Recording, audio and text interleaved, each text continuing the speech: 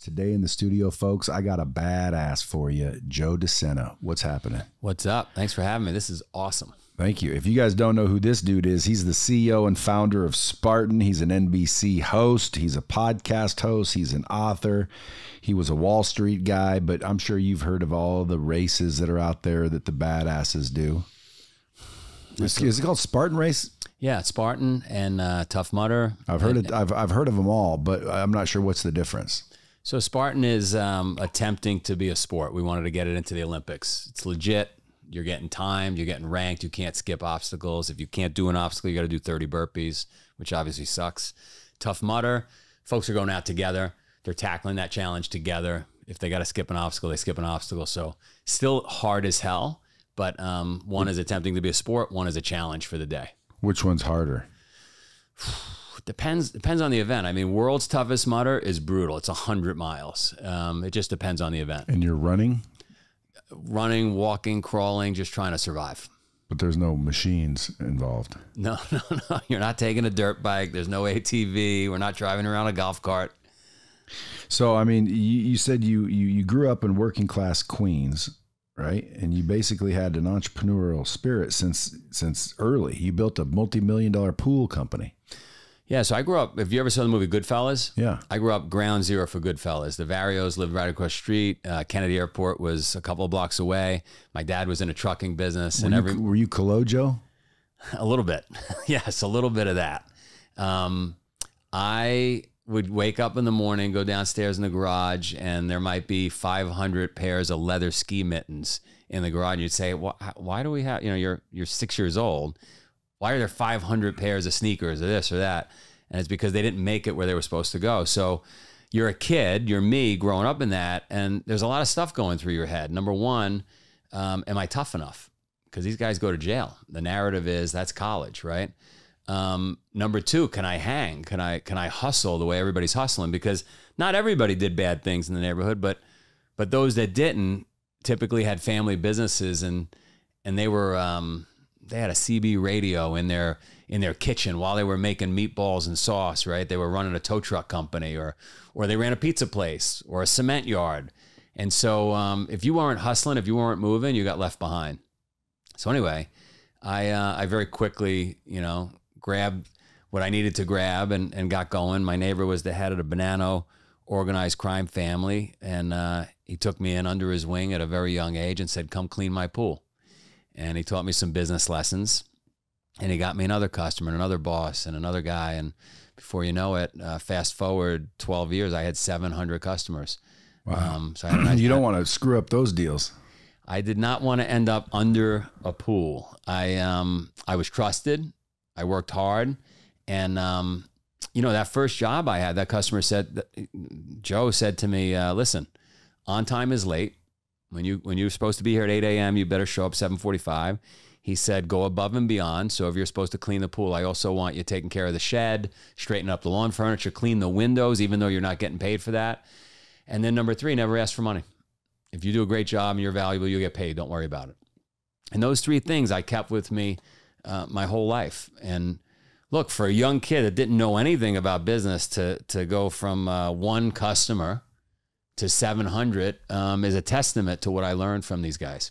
Did you sell that business? It was very interesting. Throughout the years, I was trying to hire labor, and I would hire the American kids from the neighborhood, and they were terrible. They would last with me 3 days, 5 days.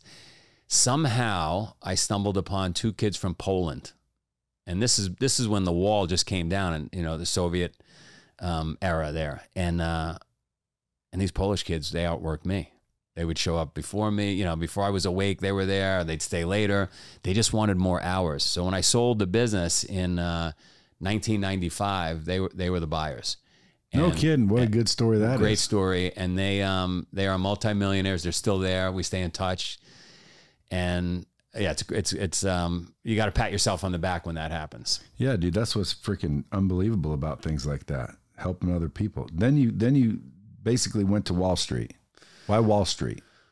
Well, so somehow I made my way into college. And while I was at university, I met a guy, another Italian guy. And the Italian guy saw my hustle, the same thing the guys in the neighborhood were seeing. And he said, what are you doing when you graduate? And I said, I'm going back to the neighborhood. I'm running my business. All my customers are wise guys. I'm doing very well. And he said, you're an idiot. And I said, what do you mean? He said, you got to go to Wall Street. He said, with your work ethic and your attitude, you got to go to Wall Street. And I didn't really know much about, I knew the 1987 crash, and I assumed there was no more money to be made there. And he drove me nuts. When I graduated, he called me every month for like 4 years. And he said, have you made a decision yet? Have you gone yet? No. Al, leave me alone. I'm running my business. Things are going great. I got backhoes and bobcats now and trucks, and we're putting in pools and doing construction. And he said, you're wasting your time. You got to get out of the neighborhood. And he called me one day, 4 years into those phone calls, 48 phone calls later. And he said, listen, just do me a favor. You're making money. Buy a stock. And I had never bought a stock.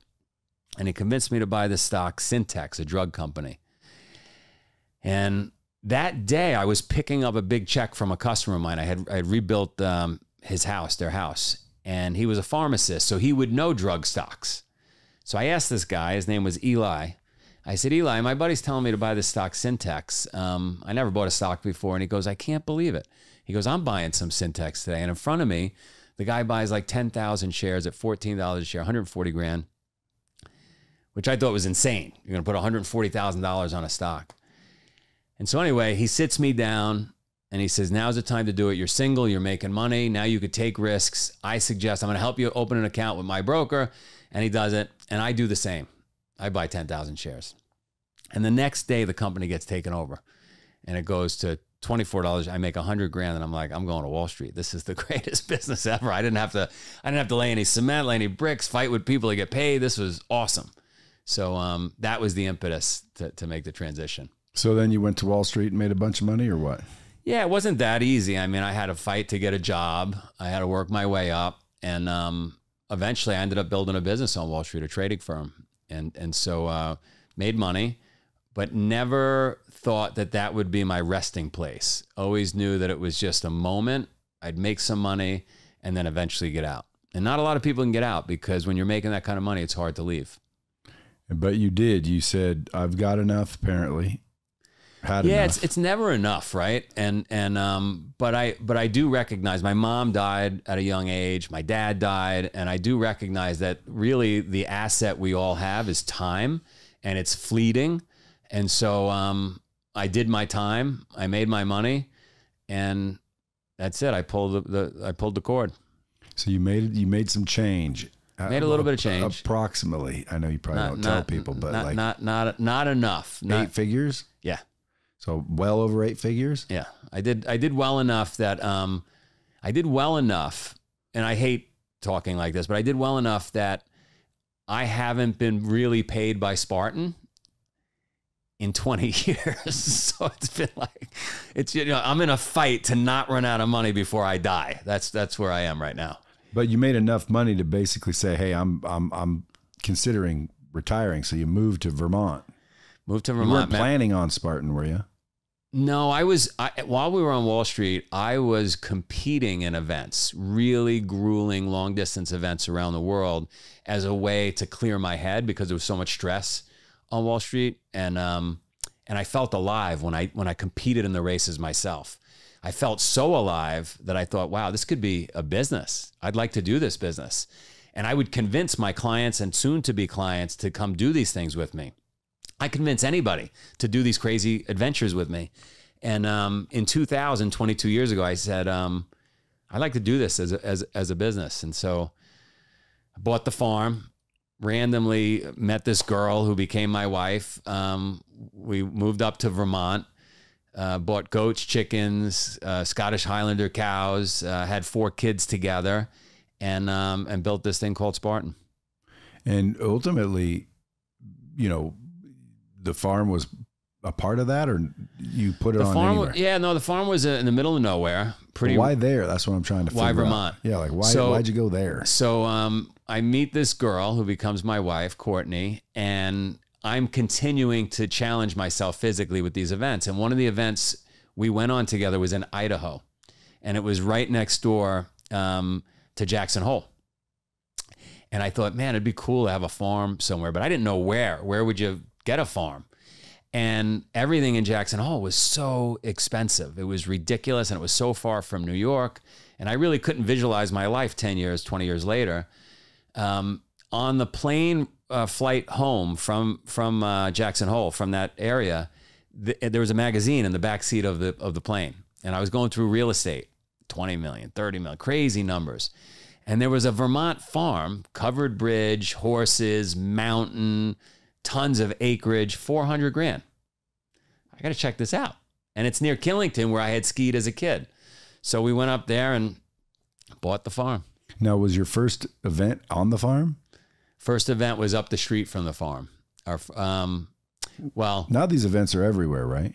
These events are 45 countries now. Yeah, because like I've seen Tough Mudders and Spartan everywhere, races advertised, and like I've never done one. You're going to do one. What we're going to do, what I would propose, if you'd be willing, is we're going to give you 300 entries, no charge, and you're going to energize your audience, and we'll do one in Vegas, wherever you want, and you take 300 people out and just get through it together. You will build a bond with those 300 people that's much stronger than anything you could do over the airwaves or for sure, or reading books or whatever. Like, you do that together with your audience, your family. You went to war together with them. Now, do corporations do a lot of this? We do. I got next week I got to meet Google. The week before was Saks Fifth Avenue. Took 2 private planes to our event in New Hampshire. I had to meet them. So big companies come out because they want to build a culture of resilience within the organization. Yeah. Well, when you say 300, it's like, dude, I mean, I could make an announcement here and I'm sure fill it up, but I'll give you 3,000, whatever you want. Let's do it. But I mean, what the purpose would be to bond with them. The purpose would be I to don't bond necessarily want to bond with 3,000 strangers, do you? Why not? Well, because what if they're whack jobs? Well, I do get I know what you mean. I get the whack jobs. But like I could bring my company there, but there ain't 300 of them. No, well, but listen, you could have somebody, if you want, we could vet them. We can make sure that they're not whack jobs, because 300 people that you build a strong bond with, or 3,000, whatever, it really sends the company on a trajectory. For sure. I would 100% agree with that. If I'm listening to this podcast and, figured out that if I brought my people to one of those races, you'd get, an uptick in production, camaraderie, everything. Well, our business quintupled on Wall Street when I started doing these crazy things with my customers and would-be customers. Now, how do you get the customers? How do you market and advertise for these races? Well, now everybody knows it. So like if you're signed up for one, you're rounding up 10 of your friends. Now it's just kind of momentum at this point. We obviously do a lot of videos, like a podcast. I write books. I'm always trying to shake free from the couch that next person. But I would say we've got momentum. Why do you have a passion to do this? I don't know. I think if I change 100 million lives, I get a free pass to heaven. Right? I get a free pass, and they're going to just wave me. And with all the bad stuff I did in my life, I get a free pass. Did you do some bad stuff? I didn't. I didn't kill anybody, which is good. But I definitely made some mistakes as a kid. I was in the wrong environment. Didn't we all? Yeah. And so yeah. I used to go to the mall, pick up receipts off the floor and go grab off the shelf what they were and get the money back for it, or allegedly. I still say, because I don't know statute. I've been there. And, people are like, Brad, I can't believe you tell people that. And it's like, guys, your past doesn't define you. Mm-mm. Like, people can change. Do you believe that? Oh, I've seen people change. I saw people I've changed. Yeah, I saw people go away for decades and come out a different person. So yeah, absolutely. You got to make the decision that you want to change. Yeah. So this is all you do now, is just build this, because this turned into quite a big thing, right? It's not just the Spartan Trail, DECA, Tough Mudder, Highlander. Yeah. To your point, we want to be the Louis Vuitton of hard shit. So when you think about Louis Vuitton, they own a bunch of brands. If you buy this pocketbook over here or this pair of shoes, they probably own both different brands.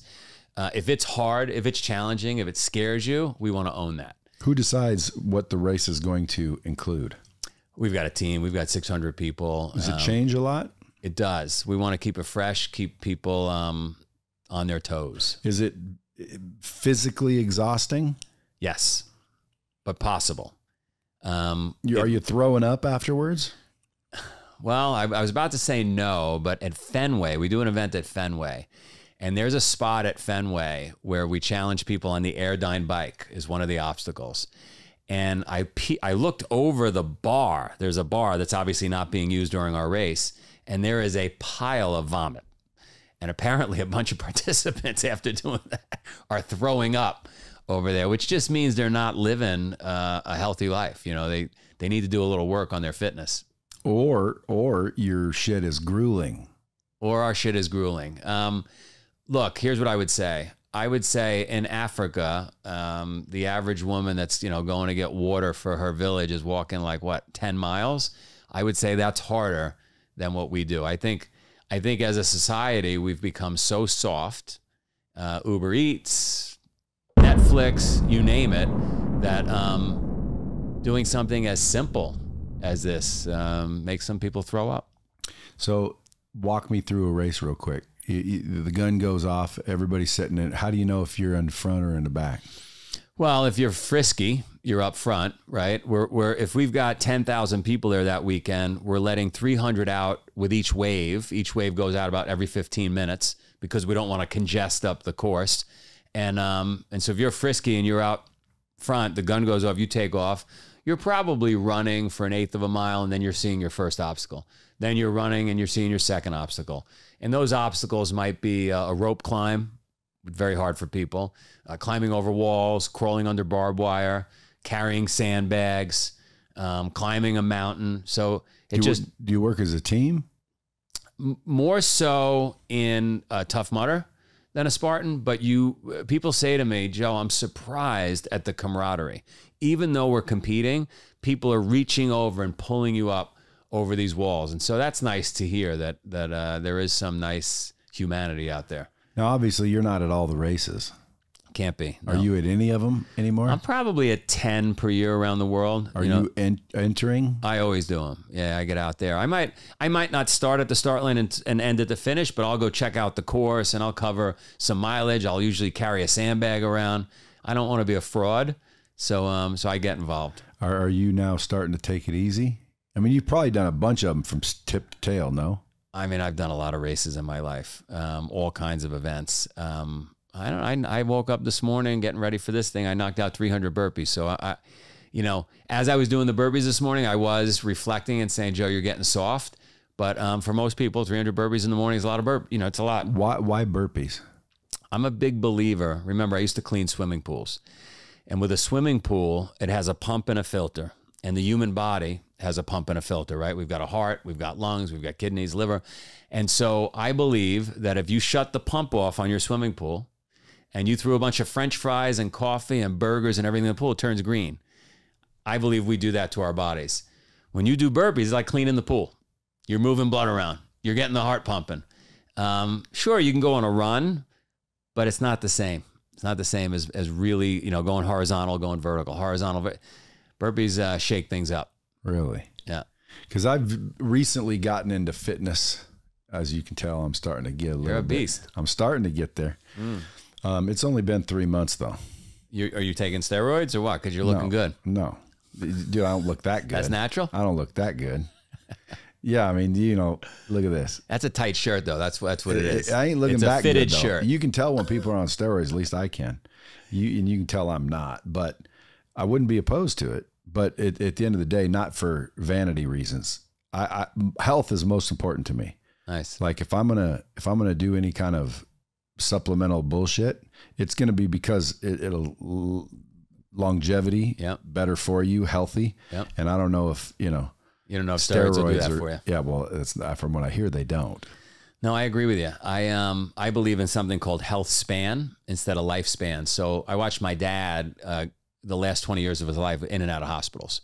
And that's no way to live, right? So we should take care of ourselves, to your point, in a way where we're born, we live a healthy life, and we drop dead. You don't want to spend the last 20 years in a hospital. Yeah. Well, I'm thinking seriously about a little shot of test because I'm getting old. How old are you? And a little HGH. 53. 53. So I debate it too. And I say, well, how long do you want to live? 100. Yeah, I want to go to 100 too. So I'm thinking like 60, because again, I don't know the negative side effects to it, right? To your point. And so do I want to be 47 years on HGH? You know what I mean? It's a lot of time on that. And once you start, supposedly you you're got to supposed to stick keep with going. it, right? So, and I'm still attacking my wife every night I see her. So like, I don't know, maybe 60 I'll start. And by the way, I mean, I've done steroids before when I was I don't know, I wouldn't say kid, maybe 20. I freaking did a whole bunch of tests and D-ball. And, oh, wow. You went for it. Well, I just got all big and swole for about, 4 months, but then I stopped. They said, you can't just stop. I just stopped. Cold turkey. Didn't even scale down or anything. Wow. But it never really affected me. I've always been fairly lucky when it comes to health and shit. But I also haven't beat my body up my whole life. Is going to these races going to beat the shit out of you? It's definitely, Trump said like, hey, I think you could only do so much in a lifetime. And that became a narrative in the country for people that don't want to work out. I mean, I've done 300 miles straight. I've done tons of 100-mile runs. I've run tens of thousands, if not hundreds of thousands of miles. I've biked. And I just, because of the way I do it and because I focus on yoga and taking care of myself, I haven't seen negative effects. My wife, on the other hand, who was a high-level soccer player, and it was more speed work and fast and intense. She had knee problems, and you see that, right? You see that with hockey players and football players and stuff. So I would say, as long as you're not running on a track at like 4-minute miles every day from a cold start, you can go for a long time doing slow and easy stuff. Have you ever awarded the winner a massive cash prize or anything? What's the winner? We offered one year, and I'd like to get back to this. We offered one year $1 million to anybody who could win 3 of our marquee events. We knew it would be nearly impossible. Otherwise, we wouldn't have come up with $1 million purse. The guy came really fucking close, and I was sweating. We were in Iceland. I mean, really close. And he gave up. He gave up. It was cold. It was 100. He had 100 miles to go with a ton of obstacles in a snowstorm and around mile 65. And it looked like he was going to do it. And he started to taper off. It was a close call. Were you happy he tapered off? It was funny, right? Because on the one hand, I was happy.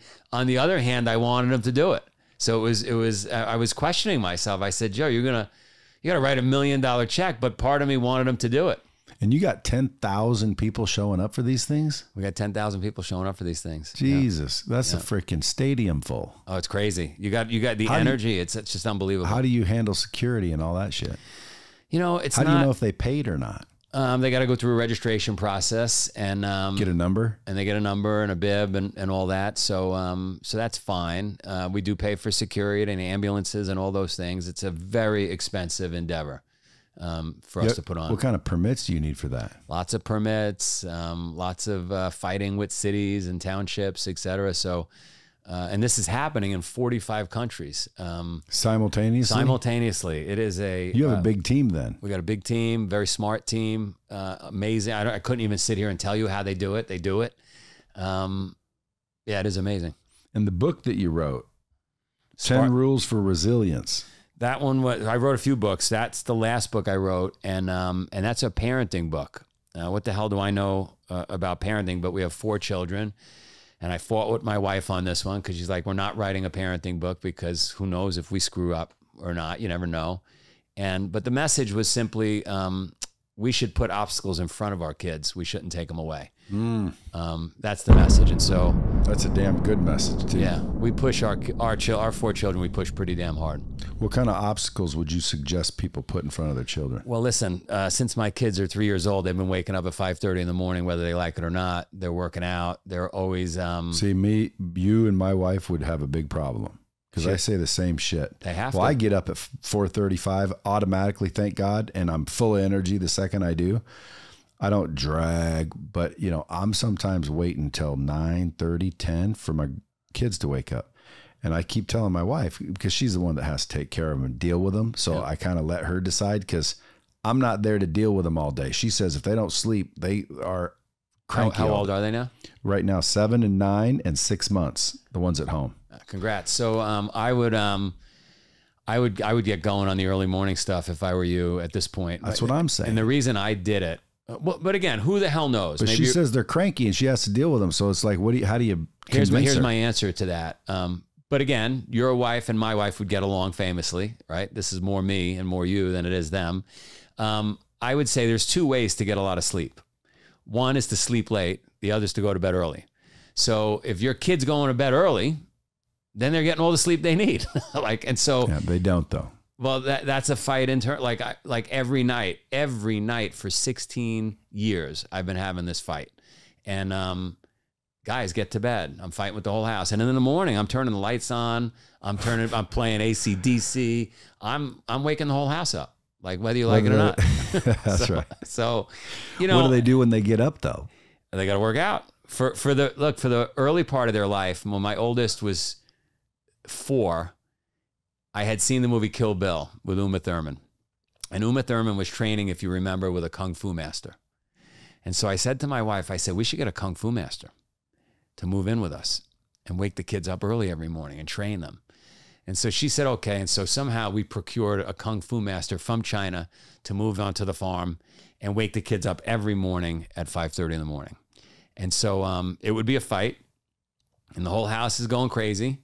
And then the Kung Fu master and my first child and then my second child and finally 4 children would go over to the barn and train. And then they would train every night. And my theory was if I can get them tired enough, they're going to go to bed early.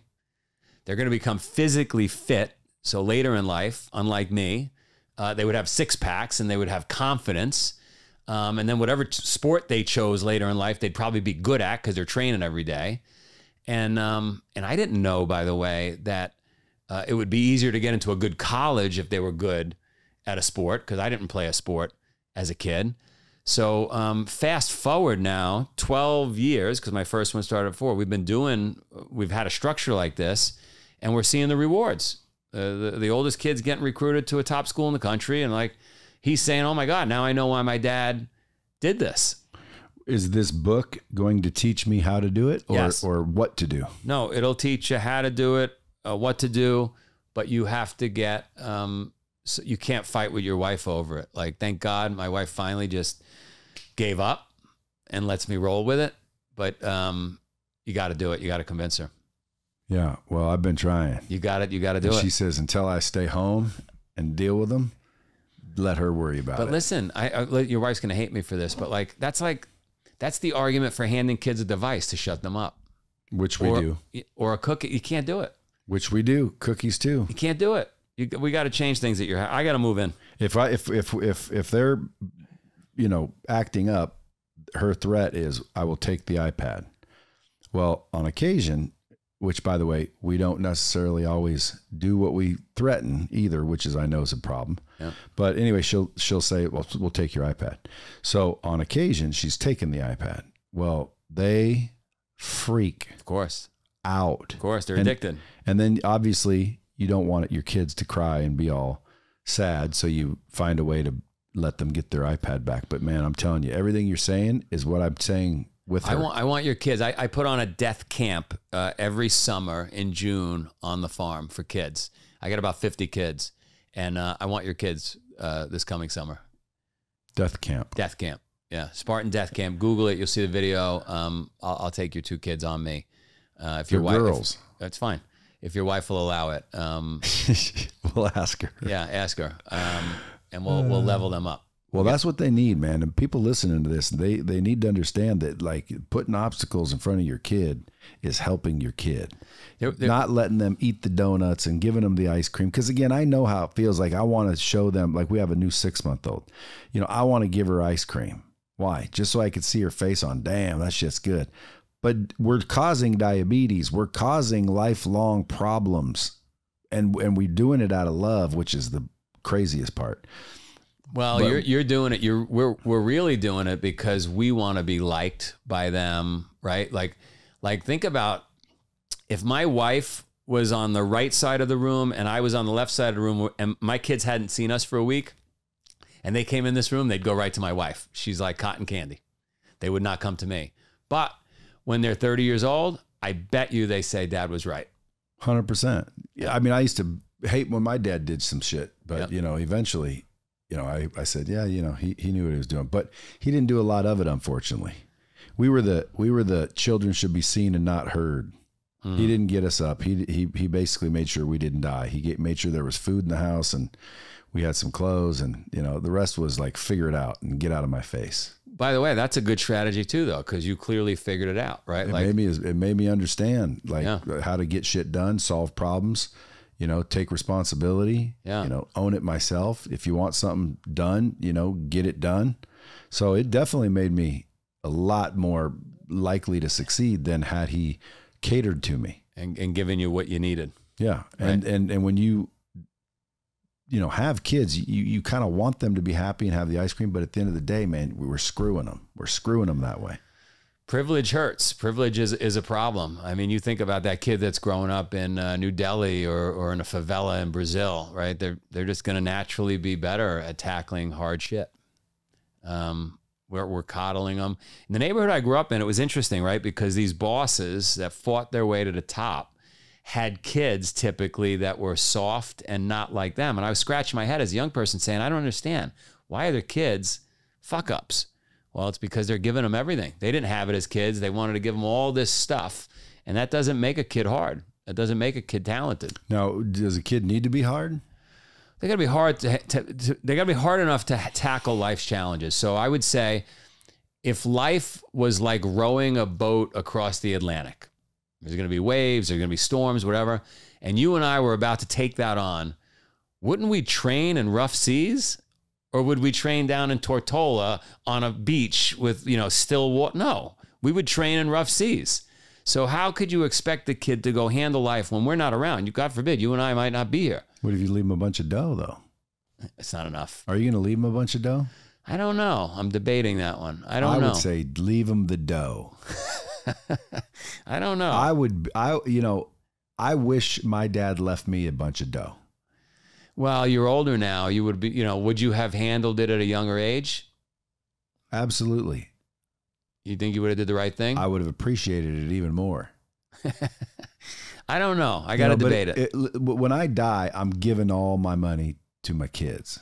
Yeah. Like if they blow it, they turn into dickheads, I'm dead, whatever. Right. I'm not going to give them the money without rules, though. So like if they're total dirt balls and they're not doing anything good, I got to figure these out. But they'll have some rules. But they're getting it all. And I wish my parents would have gave it all to me. Well, they didn't have any, but had they had any? Because I keep thinking like Warren Buffett says he ain't giving his kids all the money. By the way, when he says that, right, he doesn't mean all the money. He just means they're not going to, you know what I mean? Like they still might get 10 million each or whatever. So it's not going to be like nothing. I would say this. On my mother's side of the family, we had a Papa Philly who his nickname was Lefty in Brooklyn. He was the biggest bookmaker in New York. He had a ridiculous amount of money. And he went out to Long Island. He wanted to get the family out of Brooklyn. And he bought everybody a house on two sides of the block. He bought the entire block, every house. So every kid, every grandkid, the brother, everybody got a house. That entire side of the family was a disaster. Disaster. They didn't know how to work. They smoked a ton of pot. Nothing like the other side of the family where they got nothing and they had to work. They all pulled themselves up by the bootstraps. They got stuff done. So the same human beings, right? Similar DNA. It was just a matter of being given stuff.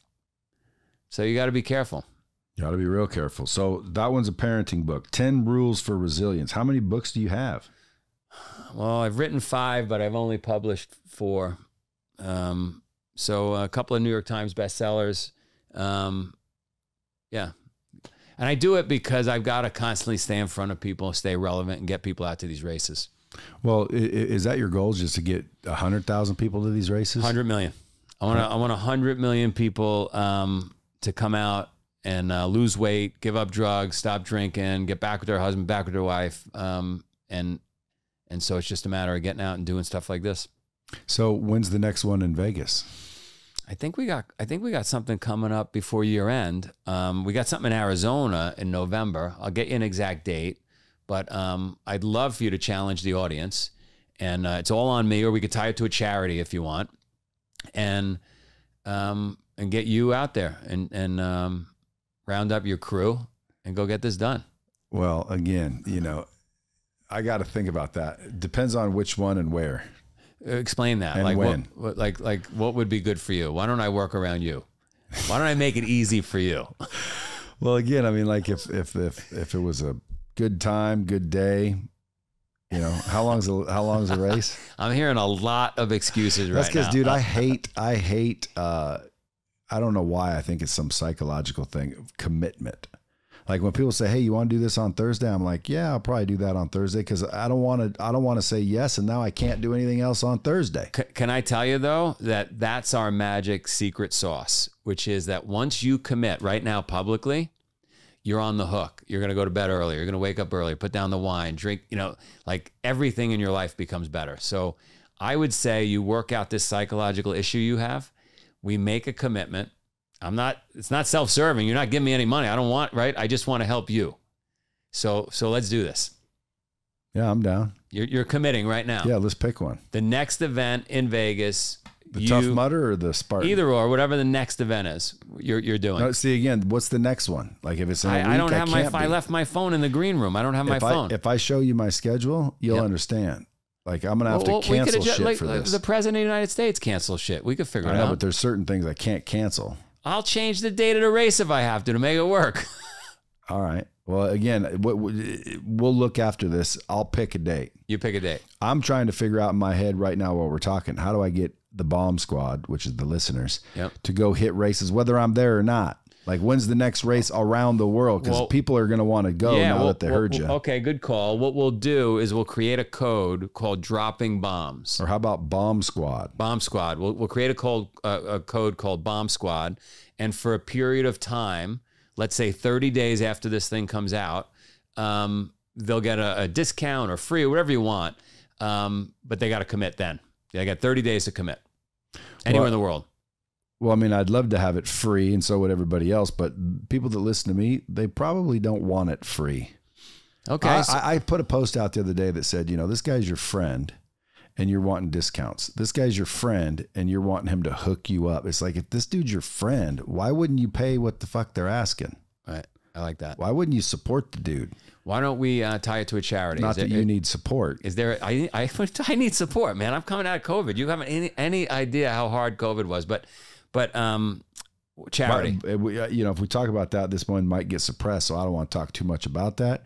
But dude, there's a whole bunch of nonsense with that nonsense. Killed me. We lost $50 million. Disaster. Got shut down in 45 countries. Furloughed 500 people. I can't even tell you what I'm dealing with the federal government right now. Like, unbelievable that I'm sitting here. But that's because you're resilient. Yeah, because I trained in those rough seas. Right? That's right. Most people would have packed it up. 100%. But it's over now, right? Well, I'm still coming out of it. It's over. Canada's still hurting me. Oh yeah. And I got an anchor around my neck from all of what happened, all the bills, think about being shut down for 2 years in 45 countries. It was. Why do you have to be in 45 countries? Why not just say, well, fuck Canada then? Well, I want to change. It doesn't say my goal is to change 100 million lives, but not in Canada. I want to change 100 million lives everywhere. But you're saying why not? People from Canada can come here. Why not kill Canada right now? Because I got a huge investment up there. I got trailers. I got people. So I got to get. So are these like crews that are there year round, putting them on year round? And organizing and getting sponsors and yeah. So if somebody listening, because I got a lot of entrepreneurs listening, what if we want to sponsor a race? How do we do that? You pick an event. Why don't we pick the event you and I pick for Vegas or Arizona? We will literally just call it the Dropping Bombs or Bomb Squad, Spartan or Tough Mudder. Boom. Okay, done. All right. Huh? Folks, who would come to that? That's my question. How many of you are willing to fly into Vegas and frickin' support this individual and blow that frickin' race up?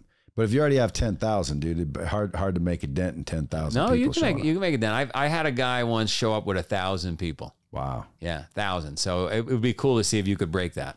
So average Joe Blow though that wants to sponsor it, is there a website like I know you have Joe DeSena, and by the way, folks, it's DeSena, DeSena. You want to find him on Instagram. It's at Real Joe DeSena, DESENA. You can find him, but Spartan Race, Tough Mudder, Highlander. What's Highlander? Highlander is a hiking event. So you're going out there, you're doing a 60-mile hike, probably taking 2 or 3 days, sitting around by the campfire along the way, setting up tents. Awesome event. Not everybody wants to run. Not everybody wants obstacles. So Highlander scratches that itch. Now, you also have a podcast. What do you talk about on your podcast? Spartan Up. Spartan Up. I'm basically bringing in folks that are going to help you be more resilient. Like I want to talk to experts. Is it a word play on Smarten Up? Yes. Yeah. Spartan the fuck up. Why do you think all that resilience and toughness and, grueling shit is necessary? Why'd you get it? You had money. I did it because, again, I had the mindset from the neighborhood that what if I have to go to jail? What if that's the deal, right? I got to be tough enough. So at a very young age, I was taking cold showers and carrying rocks around that people thought I was nuts. But I was playing that tape in my head. Am I tough enough to be in this crew, with all these folks? So, but I would say the better answer is, if this was the 1700s, if you and I were doing this in the 1700s with 2 cups and a string, I would probably say we don't need to be more resilient. We need more couches. We need more Netflix. People are dying at young ages. We're standing in horse shit every day. In this world we live in, where everything's at our fingertips and we're learning helplessness and we're soft and moms and dads are handing devices and cookies to kids, we need this, because when the shit hits the fan, when COVID hits and a guy that owns a business like me gets punched in the face 350,000 times, I want to be able to stand up and fight back. And I wouldn't have been able to fight back, to your point, had I not practiced hard. I wrote a book called The Hard Way. Oh, I like it. It's lessons I learned the hard way, so you don't have to. I like it. And what's funny about that book, because I don't promote it much, but when I do, I talk about the fact that you're going to learn these lessons regardless. The question is, how much is it going to cost you? Right. Because right now, right. $24 or whatever my book costs, that's as cheap as I've ever can imagine you learning that shit. That's what I would recommend everybody do. Get your book, go to the Tough Mudder, put obstacles in front of your kids. That's freaking good shit, man. Could I say one thing though? And this is against you and I in a sense. You shouldn't buy my book or your book, because, and you shouldn't listen to the podcast. It's not enough to read a book and listen to a podcast. You actually have to go do it. You have to do something hard. You can't just read about it, right? Yeah, but starts with learning. You got to start somewhere, no doubt about it. You got to start somewhere. But listen, it could be like, sometimes I'll do in my house, I'll turn the hot water off. I don't tell the family. And all of a sudden, everybody's screaming.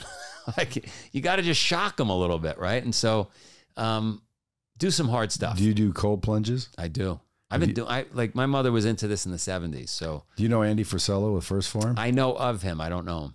Dude, you give him a challenge. That dude has massive influence in all Tough Mudder type people. Oh, that'd be amazing. Another dude I know named Justin Cross. He's got a big thing called Earn Your Booze. I love it. So he's got 20, 30,000 in his group. We should. Let's do it. Let's do it like a bomb squad amongst the influencers like yourself. An influence event. Yeah. Influencer. Yeah, you get a bunch of them there, man. You can pack that sumbitch just by that by itself. Let's do it. Let's do it. Dude, I appreciate you coming in. What'd you come all the way to Vegas for? Not just this. No, I had a couple of meetings, but this, basically you.